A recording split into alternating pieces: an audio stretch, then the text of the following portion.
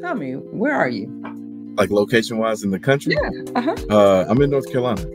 North Carolina. Are you born and raised? Born and raised in North Carolina. That's right. Okay. Weather seems to be important. Oh, it's very important to me, for sure. From the constellation to early morning, getting that sun, it's very important to me. Very, very, very important.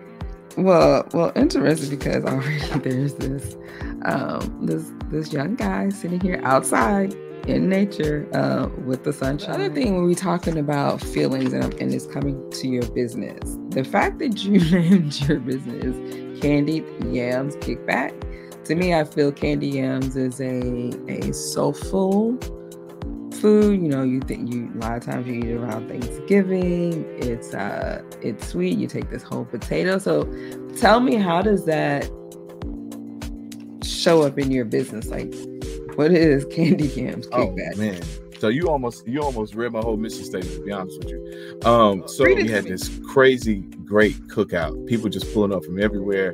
And I was like, man, I wonder how I can recreate these times and moments with my friends, right? When we have conversation. Well, generally when some of my close friends know that I talk to them in movie quotes because I'm a huge movie person. So I said, well, I wonder if people will come out to an event where we talk about a film and have conversation, right? So because Candid is there for that.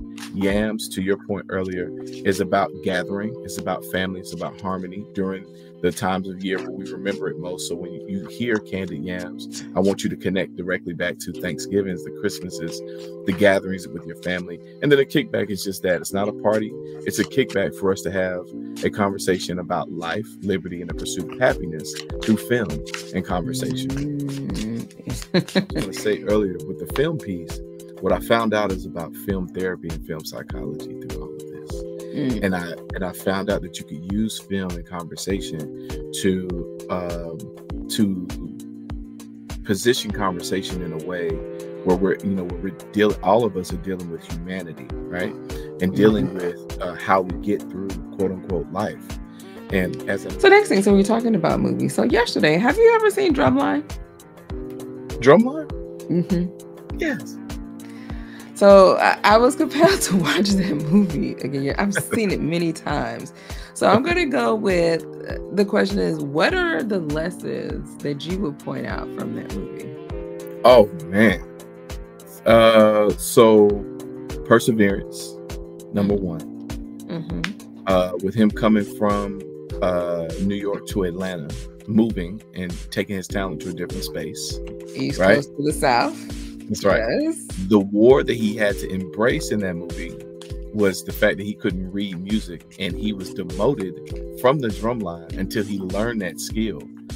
And he hated it at first. He wasn't on the field at all. And they and the doc asked him to come and join them. And what's interesting is that I almost had a similar experience, except for the fact that I actually got kicked out of the band and I actually could not perform for my other bandmates. So this is why I watched it. Okay, so this is your story. So you were already showing up. And I was sitting there yesterday. I was like, I'm feeling like I'm supposed to be watching this movie again. And P.D. Pablo was featured in that movie. Where's P.D. Pablo from? North Carolina, isn't he? North Carolina, come on and raise up. Come on, see.